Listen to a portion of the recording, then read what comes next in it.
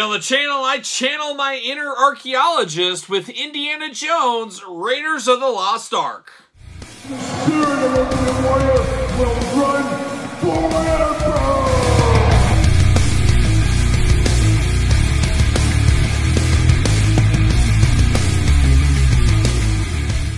Welcome everyone, Kyle here, and welcome back to the channel for a first here on the channel as we dive into the first figure from the Hasbro Indiana Jones line with Indiana Jones, Raiders of the Lost Ark. But for all your Indiana Jones needs and a whole lot more, make sure you're hitting up DJC Collectibles. Use discount code 8OFFDJC to save 8%. Remember, that's in Canadian dollars. You guys in North America, I should say America, you can save as it is a little bit cheaper than what is shown on their website. So remember that. Got to get a deal out there. But Indiana Jones coming to us with a brand new toy line. Indie Mania running wild. Of course, we got a new movie coming out this summer, and you're probably saying to yourself, Kyle, what are you doing here? You've said numerous times on the channel you've never seen an Indiana Jones movie, and that is very true. I've said that numerous times here on the channel, but all of that changed over the weekend, last weekend to be specific. As I said, I got this figure coming. You know what? Now is the time. I'm going to grab the kids. So I said, Emma and Elle, let's watch this movie about an archaeologist and see how good it really is. And they said, okay. So we all went downstairs, watched on the couch, and we watched Indiana Jones, Raiders of the Lost Ark for the first time. We had an 8-year-old, a 12-year-old, and an old man like me all sitting here watching it for the first time ever together and giving our thoughts. And I can tell you, the kids were bored to tears. Yes, they were. They were bored to tears. I don't know. Things have changed. Times marched on.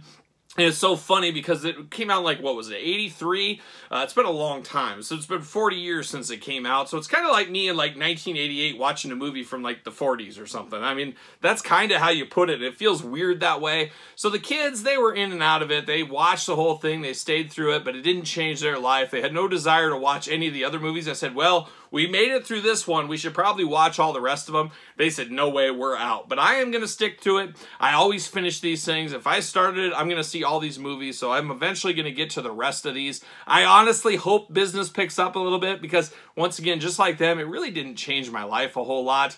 I mean, a scientist, Dr. Jones, I mean, just a teacher and stuff and going on these... I don't know. It was all right. I'm sure I would have enjoyed it more as a little kid in the 80s, I'd have to think. But going into it clean, not knowing the story, not knowing anything...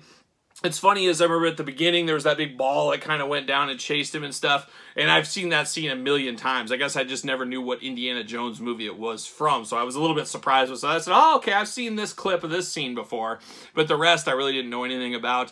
I found it really interesting with the Nazis, of course. Kind of makes sense. There's a little bit of fact in all this, as we know the Nazis got a lot of treasures and paintings and things like that, so it makes sense that they were looking for the Ark, but then it got kind of supernatural at the end and kind of lost me a little bit. I mean, there was some cool effects when he burned his hand. That was pretty cool, that one Nazi guy. And when they all melted at the end, it really felt like a very quick finish to the movie as well. They went to the finish quick is what they did at that one. But I'm not going to say I'm ever going to see it again. Probably didn't change my life in any way, at least I know right now.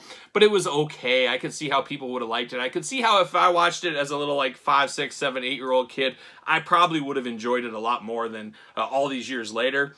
But it is what it is, and it's, you know, hallowed grounds for many people, and I do understand that. We all got our stuff. We all got our own Devil's Rejects, and movies like that we love, but it was okay. I just don't see me watching it again. I hope business picks up and some of the other movies get better, so we'll see what happens in there. Maybe we'll do figure reviews, and we'll talk about that. We'll see what happens. But we're going to do this one like we do all the other ones here on the channel. We're going to take a look at the packaging. We're going to talk about it. We're going to unbox it. We're going to talk about it. We're going to see where it goes from there. And of course, plastic-free packaging here with Hasbro. What are we doing? And Indiana Jones has this line. There's a little kids line, retro carded figures, throwback ones. A lot of Indiana Jones stuff coming out. It'll be interesting how well they sell. Will they go to clearance or will they actually move through the peg?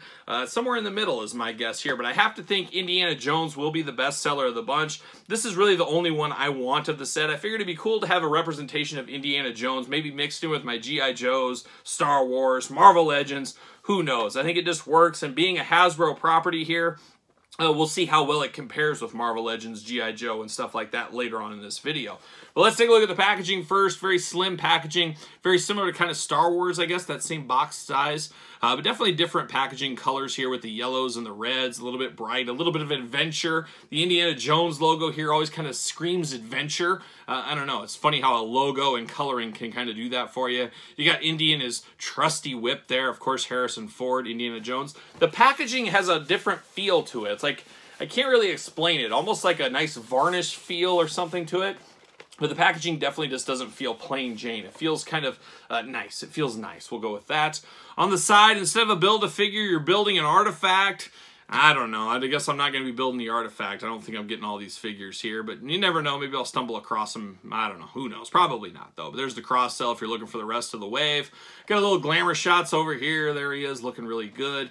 And then, of course, the back of the package, very similar to other Hasbro properties currently. You got a glamour shot, and then you got one that kind of details what's in the package. And then you got all the Mr. T jibber-jabber down low. I don't think, nope, there's no blurbs, anything like that, which, gosh, just missing. I feel so bad for all these copywriters that have been out of a job lately, but they could have put something down here. Indiana Jones searching for the Ark of the Covenant in this first action-packed feature. I mean, they could have put something down there, but apparently not in the cards for whatever reason. But let's get them open. We're going to go through the top. Not really sure how to do these as it is new to me here, but everything's plain in there. See you later. Goodbye.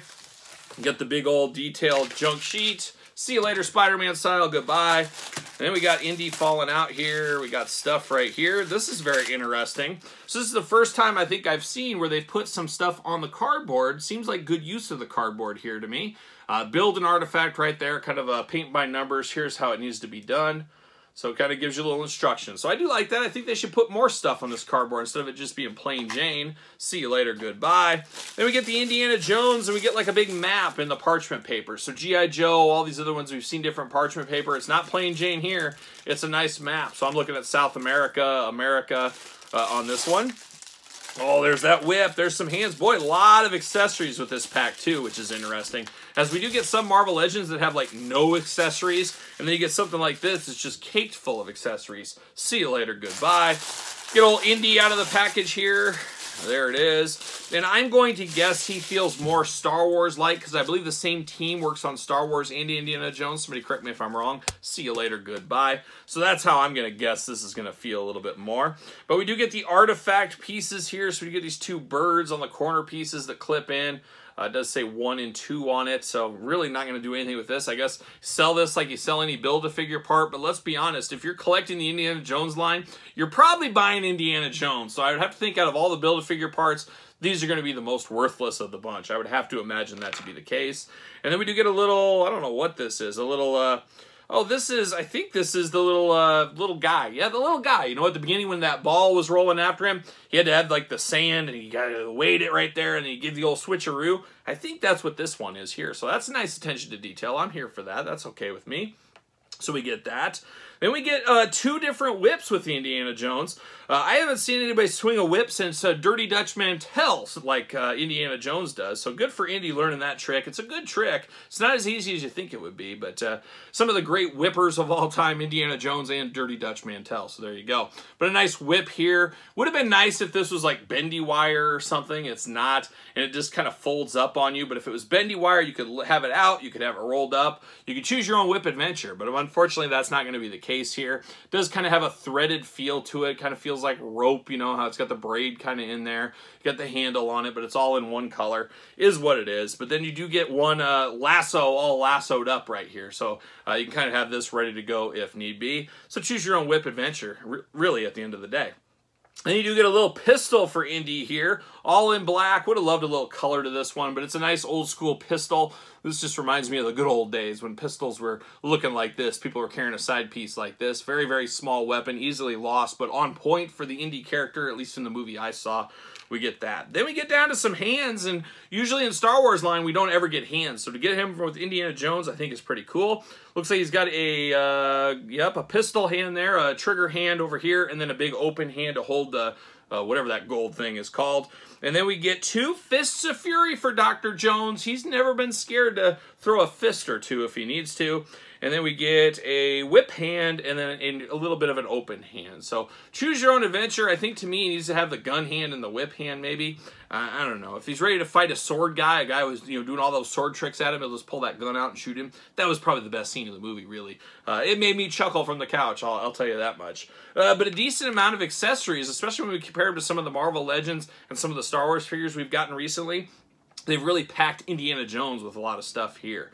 But now we get down to Indiana Jones. He's looking up to the sky, so I don't know what's going on. Now, hat is not removable. The hat is staying on there, so that's just the way it's going to be. And like I guessed, he really does feel like a Star Wars Black Series figure. It's kind of what it feels like to me in hand. Something about it just has that feel. The arms, the legs, it makes a lot of sense, I guess. Like I said, they're supposedly splitting the team, is working on both of these, so that does make some sense. But the hat does stay on. I love the brown, worn-out leather jacket. I mean, this is his travel and stuff. He's looking for artifacts, things like that, archaeology, the desert, the jungle, you name it. He's got some wariness to his jacket, his hat, his pants. You're going to have that kind of stuff. So this does look like Indiana Jones in the movie, at least in a few of the scenes there for sure. He's got his satchel. I believe it's not a merce back then. It was called a satchel back in the day. So he just got that satchel. It can be removed. You just got to work it out there. I think it's one of those things that you should probably just leave it on, but if you really wanted it off, you could. He does got a holder on his side there for his pistol, so you can store that away if need be. Always like that as well. The jacket is not removable. I mean, it can come off, but it's going to look really funny. It's not going to match up very well if you do take it off, but it is removable. He's got that undershirt there, nice soft plastic underneath. Kind of an off-white color, I guess, undershirt. Got the sculpted in pockets, things like that. Got a decent tan to old Dr. Jones here. His tan does match the face into the neck. Big neck area on him. No movement out of that neck, I don't think. Nope, I was wondering if it had a joint down there. It does not, but the head does for sure. Up, down, all around, side to side. Plenty of head movement on him. Arms go all the way around. Single jointed elbows, side to side, very Star Wars-esque. Hands back and forth as well. Waist articulation, side to side. Big old Indiana Jones splits. You never know when he's got to jump over somebody. He's ready to go. He's ready to jump across the hill or whatever he might have to do, so we have that going on. Thigh cut, of course. Double jointed. Nope, nope. Take that back. Single jointed. And he can even break his leg if you need to. It can go even far forward there, which looks a little strange. But you just got the single jointed knee, and then you do get the little side-to-side action. Very Super 7-like. Ankles back and forth, side-to-side. Good ankle pivot on this. And, of course, he's got his khakis here, and you got some rufflage at the bottom. Looking really nice. But all around, a good wear to him, a good look to him. I don't have any problems with this. Definitely looks like Indiana Jones. I think if you're familiar with the movie, you know him. You're going to say, oh yeah, it's Indiana Jones, or maybe Harrison Ford. You're going to get one of the other two here. I think everybody knows who this is. Even me, without seeing the movies, if somebody handed this to me and said, who is this? You're going to know it's Indiana Jones. So that is definitely a good thing. But I'm actually surprised how many accessories this came with and how good this figure feels. So that's good if you're an Indiana Jones-aholic, that's your favorite property. You were so jazzed for this line. If the rest of the line has this quality and kind of looks like this, has the same kind of flavor to it, I think you'll be more than happy with this line going forward. To me, it's one of those lines that I'm not going to collect. I'm not that invested. Who knows? Maybe I see the rest of the movies and it all kind of clicks together and I absolutely just am bowled over and all of a sudden I'm all in on Indiana Jones. I guess it could happen. Stranger things have happened. But definitely this figure is the one to get. And I can see a ton of people buying just this figure, skipping the rest. They want Indiana Jones represented on their miscellaneous shelf or whatever, at work, you name it. I could see that happening for a lot of people, and I think we'd all agree on that. Does he fit on a ringside collectibles stand? Of course, make sure you get the Mattel stand. Use discount code Kyle. Save yourself 10%, and what do you know? Indy fits right there perfectly. Fits really good on that stand. Fits really nice, really tight. So if you guys got some stands laying around, it will work for him. Works really good from where I sit. So not a bad figure at all. I wouldn't say it's the greatest figure of the year. I don't know if it's going to make any top 10 lists. But for what it is and what it represents, slam dunk. I don't know what else you can find fault in this one. And like I said, limited knowledge over here. But this seems really, really good to me. But let's do some comparisons here. Might as well compare him to the Star Wars Harrison Ford. I believe this is Return of the Jedi, the one that came with the Endor poncho and stuff. But same size, same scaling. So Indy and his universe should work with the Star Wars universe if you really want it to. So we do got some of that going there. I did grab a Marvel Legends. I got Longshot hanging around here. So once again, Longshot fits right in there. Same size. I think that works really well as well. a lot of wells going on, so that works. I got AJ Styles. How about WWE Mattel? A lot bigger. Not going to scale with your wrestling figures, unfortunately. So a little bit out of scale as far as AJ Styles goes. But then the final, last but not least, the greatest Hasbro figure probably released of the last 20 years. I think we'd all agree on that. Of course, you got Flint, of course, from G.I. Joe. And Indiana Jones could be another Joe member down the line. You could always have that kind of work out, mix him in the group. Who knows? But not bad. I think if you're trying to mix him into some universes, at least Hasbro universes, you can do that with Indiana Jones as well. So a lot to like about this one. It'll be interesting to see how this line takes off. It'll be interesting how deep they go from all the movies. I'm sure there'll be figures with the new movie, things like that. It's definitely a property that could go on for a while, but definitely has an end to it. There is an end in sight for Indiana Jones because there's only X amount of material to pull through, unless they go to Young Indiana Jones, and then other things like, I'm sure there was an Indiana Jones comic book at one time. I guess they could go into that direction, but I don't know how well that would sell. And we see a lot of these Hollywood movie properties don't do so hot at retail. Dungeons and Dragons hasn't even came out yet, and stuff's going to clearance already. We'll see how this all ends up shaking up. But Indiana Jones, a popular property from the 80s, a toy line we haven't seen in a long time, a new movie coming around. I gotta think all that kind of works together for it, so I think we will have a pretty good Indiana Jones run out there on the retail shelves, at least through summer. After that, possibly could see some clearance. That's what I'm betting. That's what I'm putting my clairvoyant hat on. I'm playing Nostradamus right here at the table. So there it is, Indiana Jones. Let me know your thought in the comments down below. What's your favorite Indiana Jones movie? Should I just call it quits? If I didn't think it was a game-changer movie, should I stop there, or should I go on to the Temples of Dooms and the Crystal Palaces, and or maybe Crystal Palace might be Buck Owens, I think, actually, now that I think of it. But let me know what you think in the comments down below. And let me know your thoughts on this, and if you're picking this line up, if you're all in, you're passing, you're just getting indie, let me know in the comments down below. Of course, don't forget to like this video. You made it this far. Don't forget to subscribe to the channel. Turn on the old notification bells. We got videos every single day. And then don't forget about the Patreon channel. Early access to videos like this, bonus content, exclusive content, you name it. A whole lot going on over there on the old Patreon channel. So for Indiana Jones, I'm Kyle. See you guys all real soon.